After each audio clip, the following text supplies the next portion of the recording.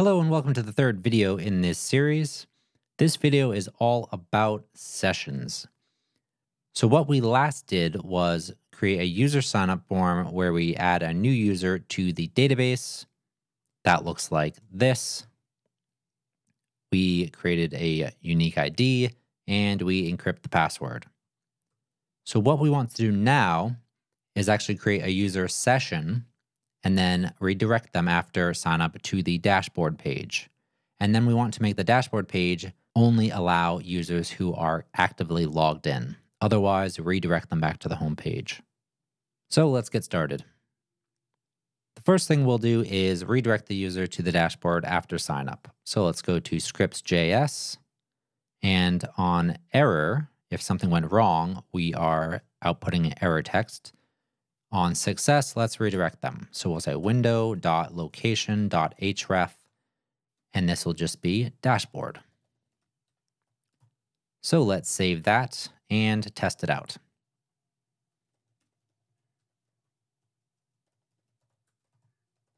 So I will sign up and I get over to the dashboard page. So now let's create a session when the user signs up so that when they get to the dashboard, we can output some of their info. So we'll go back to models.py and let's create a new method in the user class for setting the session. So we'll say this is called start session. We have to pass in self, and then we'll pass in a user object. So we're going to set two session variables. The first one will be logged in, just to say yes or no, true or false. And the second one will be the user object. And then once the session is set, let's return the success status to the front end from this function.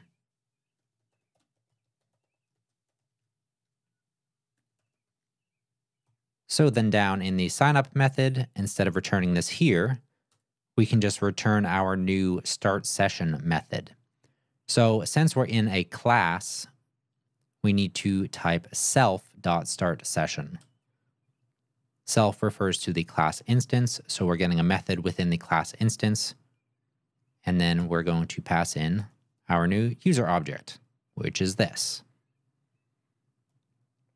And we actually need to return this method. So let's test this out. We'll go back to the home page and sign up again.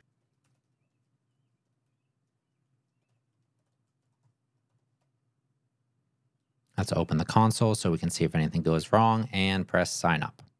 And we do have an error. Name session is not defined. So we are trying to set up a session, but the app doesn't know what session is. So we have to import this from Flask. All right, we'll go back here. And I'll just create a new email address and submit. Next error, the session is unavailable because no secret key was set. Okay, so in order to use sessions in Flask, the app has to have a secret key. So we'll go to app.py, and under the app creation line, we'll say app.secretKey. Now you could put any random string here, but we want to create something pretty unique. So we're going to use Python to generate one for us. So let's open up the terminal and just run this. Python c import os print os urandom16. You don't have to worry about this. If you just type this out and enter, you will get a randomized binary string. So copy that and paste it in. So let's test this again on the front end. Sign up. We get yet another error. The email address is already in use, right? Because it went through into the database, but then ran into an error. So let's create a new email address. And there we go. We've signed up. We're back to the dashboard. Hopefully, we've created a session. Let's test if there's a session by trying to output the session contents to this dashboard page. So we'll go to dashboard.html and let's just output the session data here. We'll say session logged in. Let's see what this says. True. Cool. Let's do session user. Just output the whole user object from the session. And there we go. We have the ID, the email, the name, the password. We probably don't want the password in the session, so let's remove that.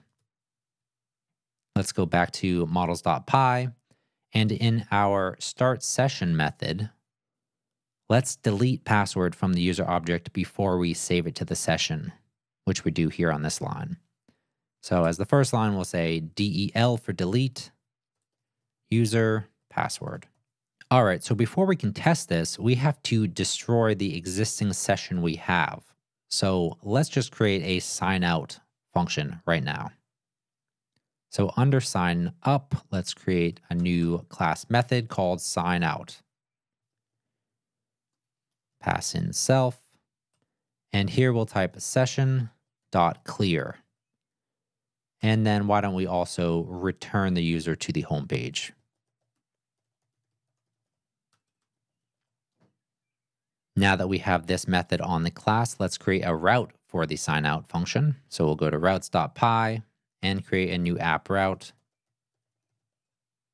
user/sign out.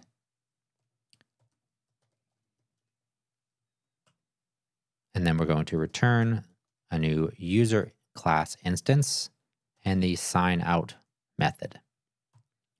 So let's save that, go back to the browser, and manually go to this address, user/sign out. Redirect is not defined. So once again, if we want to use redirect, which we haven't used yet in models.py, we have to import it from Flask. So save that and refresh. And there we go. We've been redirected back to the home page. So let's sign up again.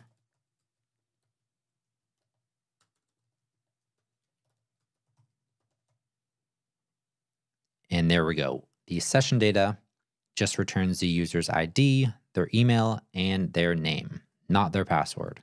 So one thing which is not ideal is that we can get to the dashboard page even if we aren't logged in. We can test that by logging out, or signing out, we called it, and then going back to the dashboard page. So we can get here, there's no session, but we shouldn't even be able to get to the dashboard if we're not logged in. So let's fix that. Let's go to app.py, and here we have our two main routes. We have the home page, and then we have the dashboard page. So we're going to create a decorator function, and I'll explain that as we go. First, let's create it up here. So we're going to call it login required. And how this works is this function, login required, is going to be passed in a function, and in this case, this will be our dashboard render function here.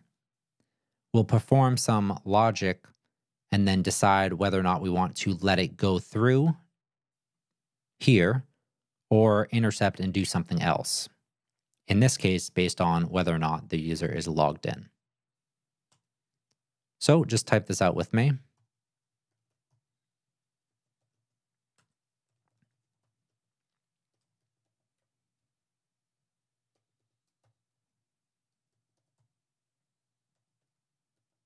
So if the user is logged in, so if logged in is in the session, return the original function that they were trying to access.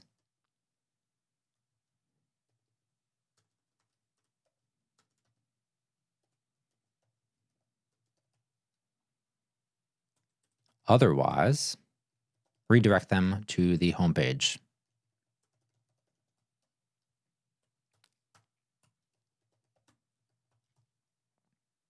So how we use this is by typing @login required, and this is in between the name of the route and the functionality of the route.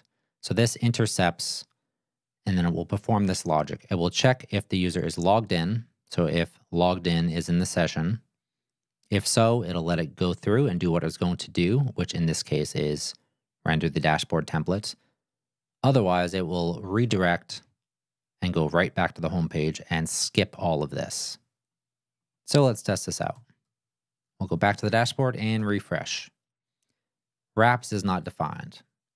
All right, so here we're using wraps, so we need to import that. That should fix it. Let's test it out. We're on the dashboard route, refresh, session is not defined. All right, let's import session from Flask and try again. Redirect. Let's import redirect from Flask.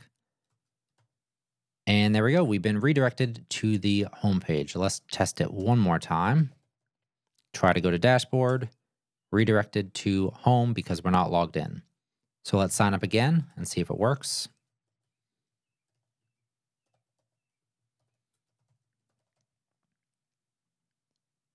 All right, args is not defined. I must have made a typo. Let's check that out in app.py. Yes, this needs to be args, not arg. And there we go. We've reached the dashboard with our session, and then we can log back out. All right, one final thing I want to do in this video is add a bit more info to the dashboard. So let's create a new account real quick.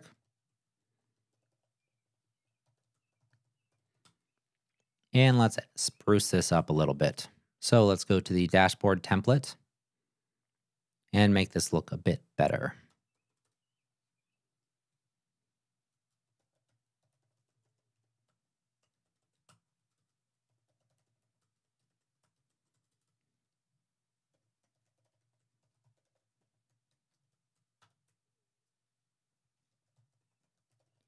So this will say you are currently logged in. And then let's add a logout button so we don't have to keep typing it into the browser URL bar. So this button will just go to /user/sign out. It will say sign out. And let's give it a class of button. But let's make it a secondary button, a gray button. So we'll do button -- secondary. So that's card number 1. We'll create one more card here just to output some of the user's information.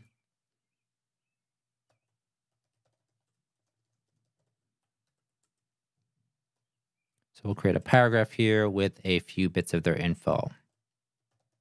So the first one will be their ID, and this will be the session user object, and then we'll get the ID from that. So I'll copy this a few times. This will be their name, and this will be their email. Let's test it out. All right, that's looking a bit better. So they've created an account. They are now logged in. Here's their profile information, and then they can sign out with the click of a button. All right, that's it for this video. Thanks for watching.